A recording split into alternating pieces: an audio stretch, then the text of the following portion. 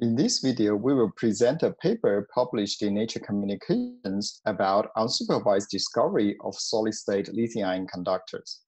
All solid-state lithium-ion battery is promising technology for next-generation energy storage. All solid-state battery uses inorganic ceramic fast lithium-ion conductors to replace flammable liquid electrolyte to provide improved safety and high energy density. A key challenge of all solid-state battery lies in the inorganic solid electrolyte to provide high lithium-ion conductivity. Compared to the liquid electrolyte, a very limited number of solid lithium-ion conductors can exhibit a level of similar ionic conductivity at room temperature. Here we show a few most well-known examples of super lithium-ion conductors, including LGPS, beta LPS, agirodite, lithium nitride, lithium garnet LLZO, perovskites. They have very different chemistry, composition, and structures. In our paper, we aim to answer the key question: what are the similarities among these superionic conductors? How can data-driven methods and machine learning help us to find new materials and provide new understanding? At the atomic scale, lithium diffusion happens through the hopping of ions from one side to another. Having a low energy barrier for ion migration is critical for have fast ion diffusion and high ionic conductivity.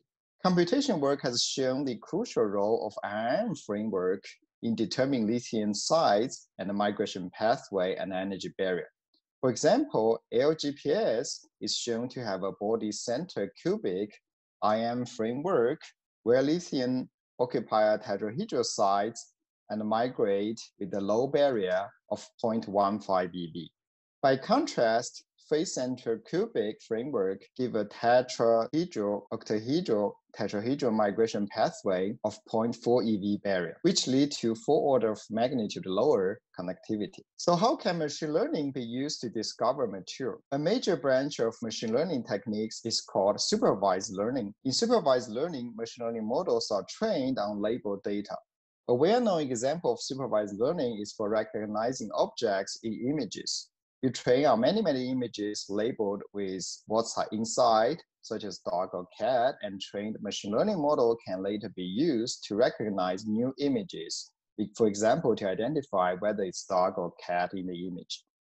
The similar scheme of supervised learning is used for materials discovery, where the structures of materials can be think of as an image, their properties, such as activation energy or conductivity, are labels. Then one can use data to train machine learning model to recognize a correlation between the material structure and their properties. If machine learning model is successfully trained, the machine learning model can take input of new materials and predict properties. Then using machine learning model, one can discover new materials. For example, whether they are fast lithium conductors. Essentially, one builds a machine learning model with structure property relation using training data. However, in practice, there are great challenges for using supervised learning for materials. For many cases, there are not enough materials property data to train the machine learning models. This is a common dilemma, as when materials discovery is needed, one often do not have many good examples of materials, for example, the fast lithium conductors, and also a lot of poor examples have properties often not reported because of lack of interest. Another issue is that the materials property measured by different groups or methods often come with large variances. This also imposes a challenge for machine learning. To overcome these general challenges in applying machine learning for materials discovery, we instead propose a completely different approach. Instead of supervised learning to train model to predict material property, we adopt unsupervised learning to group similar materials. By grouping together good materials, we can identify a prioritized candidate list of good materials and furthermore accurate material screening, for example, using first principle methods. So how can we find a similarity among lithium conductors? By looking at the structures here, it's not obvious how these structures are similar with each other. To have a quantitative way to describe similarity among materials, we go back to the century-old techniques for diffraction used by material scientists to characterize materials. We computationally generate diffraction pattern of ion framework and indeed find that they are highly effective in distinguish different materials with FCC, HCP, and the BCC ion sublattice. Since unsupervised learning requires no data label, the property, we readily apply it to all lithium-containing materials available in the ICSD database. We get the different diffraction pattern of ion framework, which is known to be crucial in determining ion conduction based on the existing domain physics knowledge.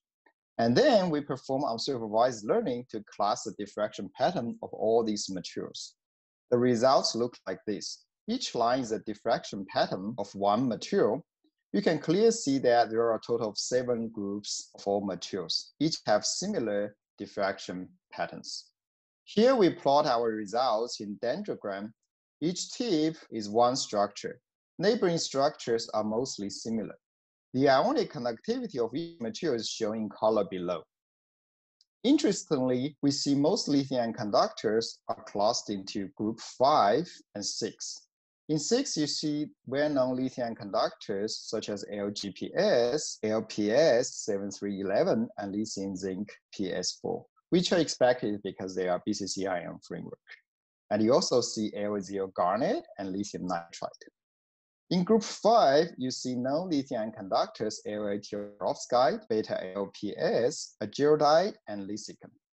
Therefore, our proposed unsupervised learning scheme can automatically separate good versus bad lithium conductors and class them. What's more, among the good groups, there are some materials do not have ionic conductivity. This becomes our prioritized target of further material screening. For these unstudied materials in the 2 groups, we calculate their ionic conductivity using ab initio molecular dynamics simulations. We plot them here in these colored symbols.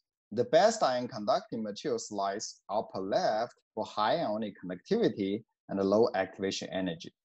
In comparison, the empty symbols are previously non-ion conductors. So one can see our unsupervised learning is very effective in distinguishing good ionic conductor materials. In addition to materials discovery, machine learning also provides us new physical insight.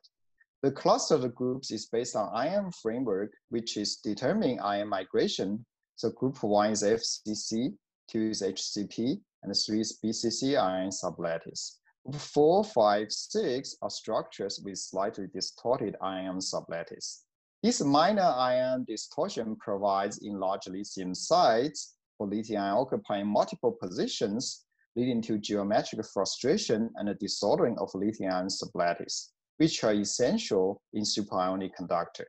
More mechanistic studies can be found in our other studies.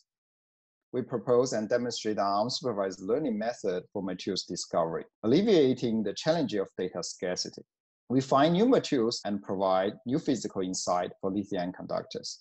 I hope you enjoyed this video. You can learn more about this study in our papers and other related readings below. Thank you.